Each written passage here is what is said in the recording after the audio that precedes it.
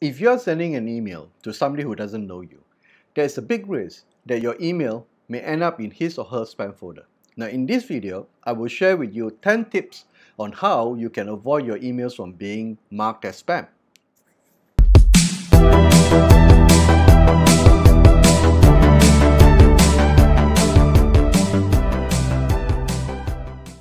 Hi, my name is Andrew and I help businesses write compelling emails that convert prospects into customers.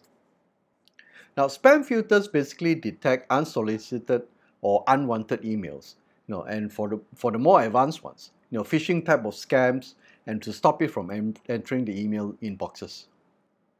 They are applied to both inbound emails, i.e. emails that's entering the network, and also outbound emails, emails that's being sent out. Now, ISPs generally use both of these methods to protect their customers. Now, for you as a responsible email marketer, you definitely won't want your emails to land in a spam folder. According to research conducted by ReturnPath, only 79% of emails sent by marketers like yourself reach subscribers' inboxes. Only 79%. Now, how come?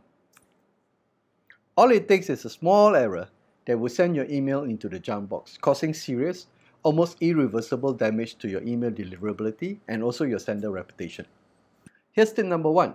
Avoid the use of spammy words. Now, to avoid your emails from being trapped by the spam filter, you will want to make sure that you refrain from the use of any spam-friendly words or even languages. Now, you can download a free guide that I prepared for you, 272 spammy words to avoid. The link is provided in the description box below. Here's tip number 2. Ask subscribers to add you to their contact list. This is a simple hack to signal to the spam filters that when a subscriber adds you to their address book, your IP address will be whitelisted and that your subscribers actually want to receive your emails. Most spam filters work like this, so do not be shy and ask your subscribers to add you in their contact list. Here's tip number 3. Use a recognizable sender name. Now, it is a good practice to always strive to send emails from an email address that contains your personal name, or maybe includes your company name, so that the recipients can easily recognize you instantly. So tip number 4, be careful with your subject lines, because 69% of email recipients report messages that are spam based solely on the subject lines alone. Tip number 5, make sure you check your spelling and grammar. Now, spell checking and proofreading are basically essential components of every good email marketing campaign. Now, incorrect spelling or faulty grammar for that matter will damage your credibility with your readers and, well, makes you seem unprofessional. Tip number 6, make it easy to unsubscribe. Now, it is the law and it's also a good professional practice.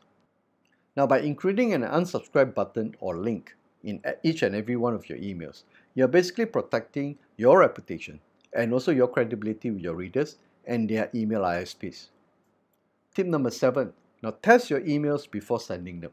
Now, I will highly recommend that you test your emails before you actually send them to your subscribers. For example, you can try a service like Mail Tester that helps you test the quality of your emails. It's free. Now, it basically mimics spam filters and literally tests for spamminess. Now, the score that you get from the report will help you improve your deliverability by making the necessary tweaks to your email. Now, I provided a link for you in the description box below. Tip number 8, keep your email list clean. Now, to avoid spam traps and also spam filters, it is essential that you maintain a clean email list.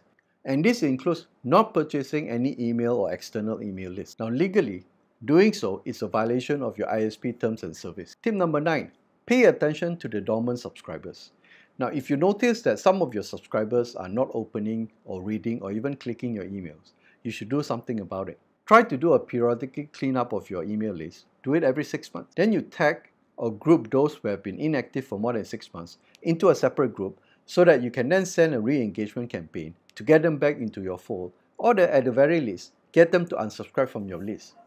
Tip number 10, ask for the subscription twice. Now, make sure that your subscribers really want to hear from you.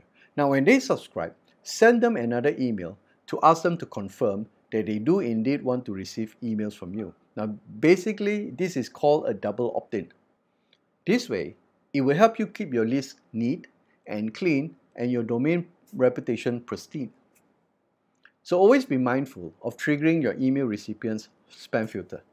Now, write your email responsibly. and be respectful of your recipient's time by making your content relevant to them. Now, if you want to learn more on how to attract your ideal leads, grow your subscriber list, and also your business through email marketing, join me in a 3-day email challenge. I've provided a link to sign up in the description box below. I'll see you in the next video.